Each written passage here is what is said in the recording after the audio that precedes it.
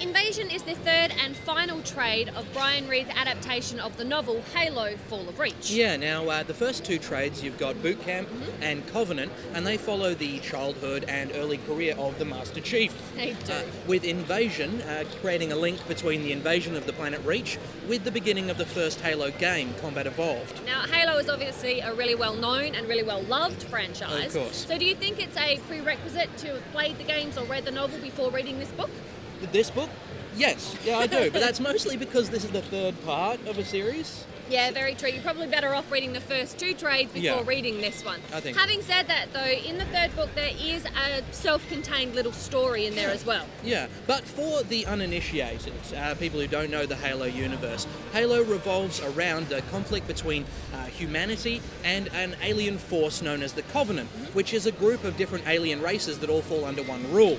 Humanity's ultimate weapon is a group of augmented, hardcore super soldiers known as the Spartans. And the hardcorest of them all. Hardcorest, I'm creating new words. Nice. The Master Chief. Ah, Master Chief. Yes, now he's almost become this iconic, like almost mythical creature in the Halo universe. He has. And I do think that the graphic novel does him justice. Yeah, I think it's really good. I don't know how much dialogue's been lifted from the novel and put in this, but it's really well done. Yeah, no, especially the banter between Master Chief and Cortana, who's his AI companion. Yep. That's really witty and engaging, It is. so I thought that really worked. And aside from that, the pace really kicked along as well. There's not a dull moment in this one. There's not, but I almost felt like I was really rushed through the later half of this book. I mean, all of a sudden it's like, boom, here's your new armor. Boom, there's a plane shooting at you. Boom, there's the Covenant. Shoot at them and then get the hell out. Yeah, okay, but it is an invasion. What, did you want them to take time to brush their teeth?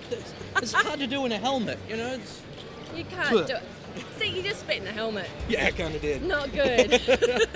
I think this is maybe another case of it would have been better to read the previous two trades because I know Master Chief and I love Master Chief, but I didn't have any emotional connection to the rest of his team. They were just kind of thrown in there. So when they splintered off and did their own thing, I found it got a little chaotic and I didn't quite get what was going on. Okay, well, I think the chaos is well presented, though. I mean, I really liked Felix Ruiz's artwork in this. I mean, he has this sort of scrappy style to the pencils that I think worked really well, especially in... it was obviously a stylistic choice, and it worked really well in terms of the combat scenes. No, it did. The combat and the armour, the kind of battle weariness of them, I think it looked really well. There were quite a few blank backgrounds, which is a little niggle of, I think, both of theirs it can now. be, yeah. But having said that, it wasn't a huge deal. I would have liked a little bit more sleekness to the vehicles and the spaceships and stuff, just to kind of give a nice contrast to the rough and readiness of the Spartans. I think that would have been a better effect. Yeah, no, look, I can see your point there. Yeah. What are you going to give this one overall? I think for me, this one is a borrow. I mean, I love Master Chief, I love the Halo franchise, but I just feel like there was a few pacing issues, it was a little bit rushed, and the art, although pretty cool, wasn't quite what I wanted it to be. Okay. Well, look, I think for me, this one, first of all, it made me want to read the other trades. It did make me want to play Halo again. There you go. And it also made me want to hunt the novel down as well. Yeah. So, plus, added to which, I really did enjoy reading this, which is a yardstick I want to hold to pretty much everything I read. And I think that's important to look at. Absolutely. I will admit there were some pacing issues, especially in the second half. Once the invasion starts, it all happening, it kind of a little bit.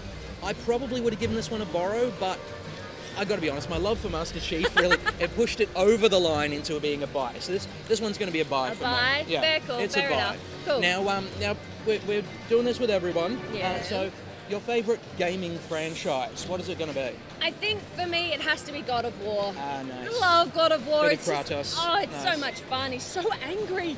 It's so brilliant. But I gotta say, my ultimate favourite though is Bayonetta, and that's not a franchise yet. Yeah, they've announced a sequel. They have, yeah. Okay. So I can't wait for that. But that's Okay. that's me. Cool.